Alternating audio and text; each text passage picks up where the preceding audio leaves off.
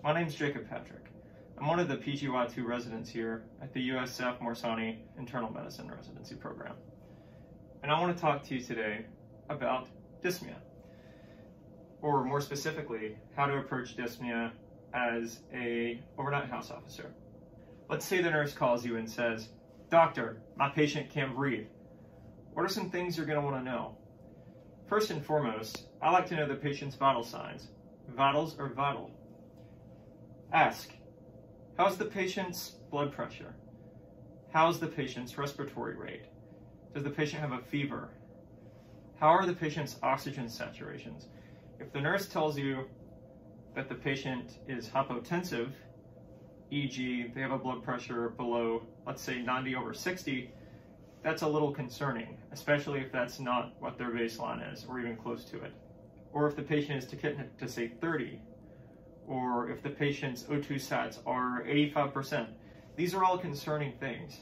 If the patient's vital signs are overall unstable in your eyes, then I would tell your senior, because this patient may need a higher level of care.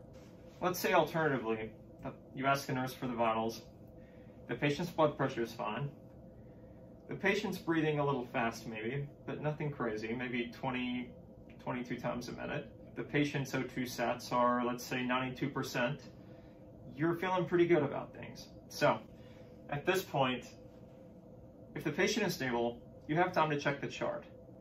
Get a feel for the patient. Look at their most recent notes. Look at their comorbidities. Look at the medicines that they're taking. This shouldn't take you too long. 5 minutes or less. You need to go see the patient in person. But first, a passing familiarity with the patient wouldn't hurt. Your assessment of the patient starts as soon as you walk into the room. How does the patient look? Are they comfortable or uncomfortable? Are they sitting, standing? Are they lying down? Are they tripoding, trying to make more room to take a deep breath? Are they using accessory muscles of respiration, such as the sternocleidomastoid, the trapezius? Perhaps they're belly breathing. Something else that you need to watch out for is stridor. Some of you may have heard stridor. Basically, it's a high-pitched noise that you hear when the patient takes a deep breath that could indicate a developing acute airway obstruction. Could be from lymphadenopathy, could be tracheal stenosis, epiglottitis. The bottom line is this patient needs to be assessed by your senior, and they may also need a higher level of care. So now, you've established that the patient is stable, they don't have floridly increased work of breathing or stridor. You can move on. At this point, it's in your best interest to take a focused history. Think about the onset. Think about the duration. Think about what makes it better, what makes it worse. Maybe it hasn't been going on long enough for the patient to answer all these questions, but I believe that it's important to ask them regardless.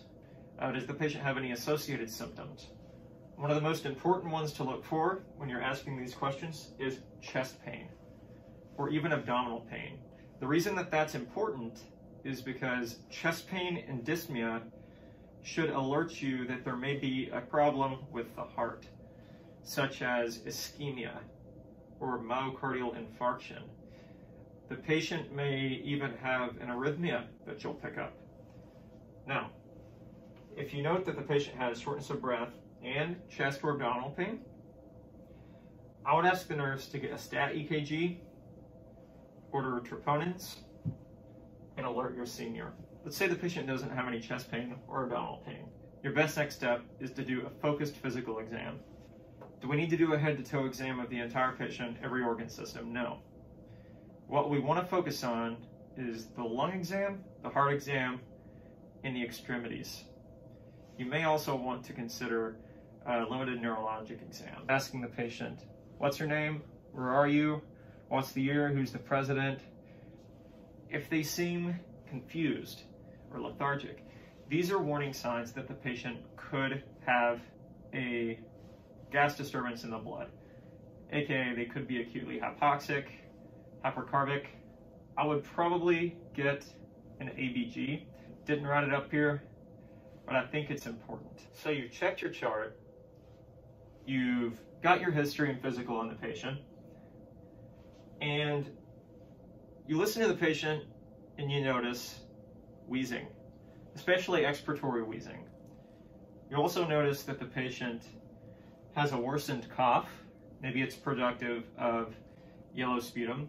Maybe they've had a cough for a long time, and this is just a worsening of their cough and a worsening of their dyspnea. I would be concerned for an exacerbation of an obstructive lung disease, such as asthma or COPD. While it's not one of the things that's the most important to rule out, I wanted to mention it because it's something you can really help the patient with. If they're not getting breathing treatments, try every 4-hour albuterol ipratropium. Make sure that they have supportive oxygen to keep their oxygen levels at least 90%. And make sure the patient has a continuous pulse oximeter. If the patient were to have crackles on their lung exam, as well as edema, especially in the lower extremities, and an elevated jugular venous pulsation, then you might think, okay, this patient looks like they could be fluid overloaded, right? Which is one of the things that we want to try to rule out. The best thing to do, if the patient's getting fluids, stop the fluids, because you're just going to make the patient more fluid overloaded at that point. If a patient is fluid overloaded, you would consider a couple of other things, such as getting imaging of the chest, aka the chest x-ray, and giving the patient some diuresis to help get some of the extra fluid off, such as Bumex or Lasix, depending on the patient. And maybe by the time the day team comes in the next day, the patient's breathing a lot better. So let's say you keep assessing the patient, you're listening to their back, and you notice on one side, there are hardly any breath sounds. You continue to assess the patient with percussion, and you notice on the side where there's no breath sounds, it sounds very suspiciously hyper-resonant. At this point, I would probably be thinking about a pneumothorax.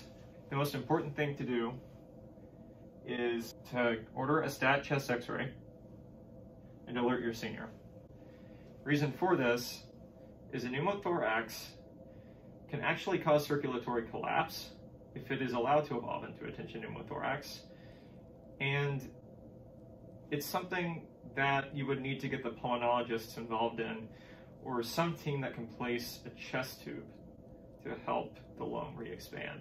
So you're examining the patient, and on your exam, you don't really notice any of the things that I've mentioned so far. No unilaterally decreased breath sounds, no wheezing, no crackles. The patient doesn't report any chest pain, any abdominal pain. The only thing that you notice is the patient has an elevated heart rate, or tachycardia, an elevated respiratory rate, or tachypnea, and something that I didn't write up here, but that you should also watch out for, redness and swelling of one of the lower extremities. That could indicate a DVT. And the worst thing that these non-localizing exam findings with tachypnea and tachycardia could point to would be an acute pulmonary embolus. What do you want to do? Because that can be very serious. I would probably run by my senior, will you come check out this patient? I suspect they may have an acute pulmonary embolism. Have your senior look at the patient, and if the two of you are in agreement, you should probably order a CT of the pulmonary arteries.